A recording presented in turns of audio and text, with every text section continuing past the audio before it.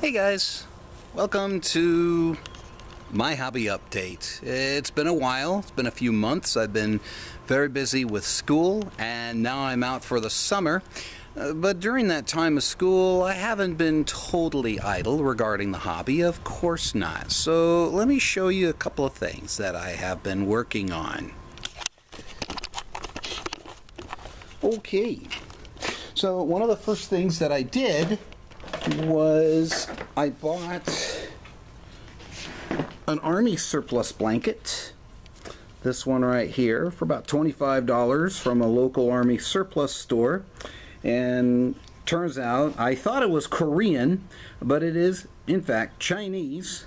And the reason for that is because I held for the first time ever a miniatures demonstration game at my school. And that was fairly successful. I had a lot of onlookers, and I had 4 of my students actually play. 3 of them are internationals from China, and that's how I got to know about this information, that it's made in northern China.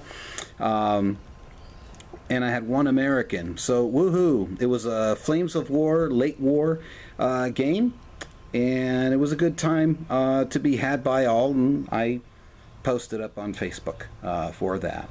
Another thing I did was, as part of working on the mid-war American Army, I got these 37 millimeter guns, anti-tank guns, and this is the older style packaging because I happen to have a command stand to go with it.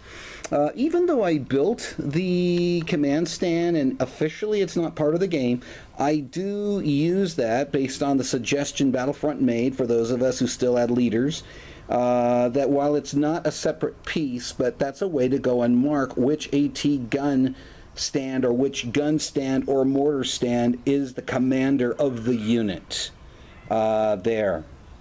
So yeah, and the sand that I use that you see on here, this is Southern California beach sand. It works. Okay, now you may notice that I have these. This is from railroad cork beds that you can pick up at any model railroad supply store.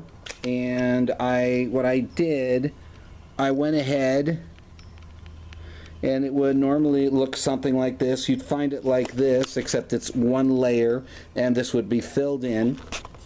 And I found that I was inspired by a fellow gamer, Tim Knapp. He had some of these, and I thought, wow, this would be very useful to do. So I went ahead and I made a number of these, and you just place them in front. Those are my dug-in markers, if you will. Now, one of the nice things that I didn't realize at the time, but I can connect these and go ahead and form basically a trench. So yeah, that works. So I've been busy with Flames of War Mid-War version 4. I'm still working on the rules and whatnot. I am working on a Russian pioneer company, and I'm also working on a pair of Russian 45 millimeter AT guns as well. And I'm also working on another set of these 2 anti-tank guns as well to complement my mid-war American force. So that's it for my hobby update. I hope you enjoyed. Take care and God bless.